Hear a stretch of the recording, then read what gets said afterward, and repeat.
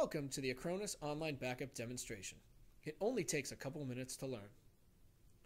Your first step is to select what files and folders to be backed up. You have a couple ways to choose what you want protected. You can choose by category on the top left with the associated file types on the right, any of which can be omitted if you don't want them, or by choosing specific folders and files on the bottom left. Using a simple Windows Explorer-like tree structure, simply check the files and folders which you want protected. The next step is to set your backup schedule. Start by entering your Windows credentials, then the frequency from the drop-down list box, and then the start time.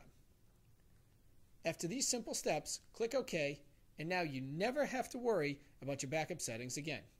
You can set and forget with the Acronis Online Backup Scheduler.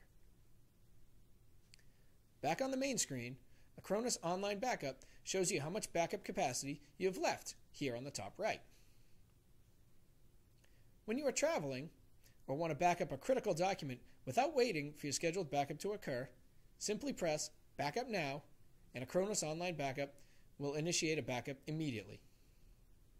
In the event you need to shut down your machine before your backup is completed, you can suspend the backup process. An Acronis Online Backup keeps track of how much of the backup process has been completed.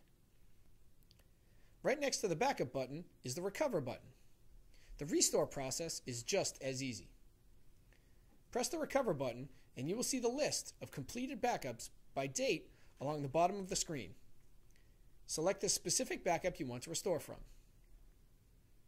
And you can do the same thing from any internet-connected PC, even if it is not the same PC that the data was backed up from. You can now access your critical information wherever you are. You don't need to carry your laptop everywhere you go. You have a couple options for how you want to recover your files. You can enter the file name, or part of it, in the search box here at the top right. And you will see all of the backups and the date timestamps for all versions of the file. Or you can select the completed backup by its date timestamp. Then select the files and folders you want to recover. Next, choose the location on your machine that you want the file to be loaded to. It's that simple.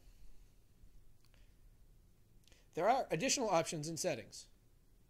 You can see connection attempts, how many times does the application try to connect to the online service, and how many seconds between each attempt. Storage connection speed.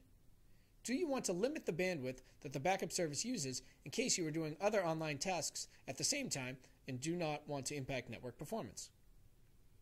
Storage cleanup.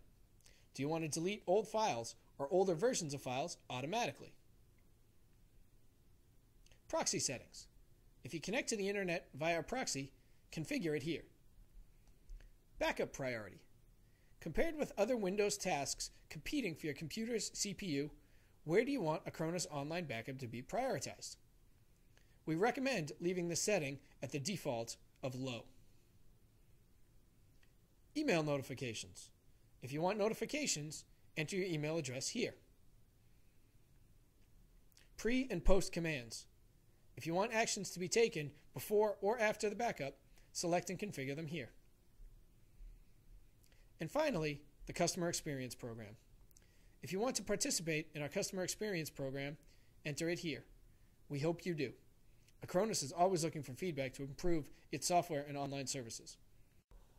The Acronis Online Backup Service is available two ways.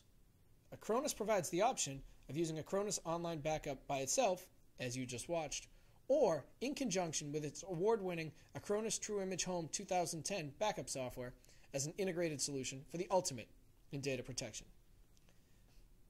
To order Acronis Online Backup to protect your files and digital life today, go to www.acronis.com/homecomputing/products/trueimage/online backup.